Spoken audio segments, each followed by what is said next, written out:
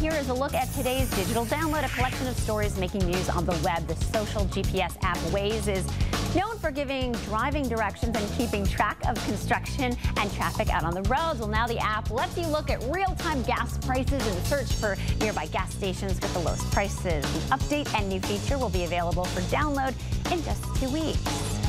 A new service called Instaprint lets Instagram users sell prints of their photos. Users pay a base fee to use the service, and then they can mark up the price per print to make some extra cash.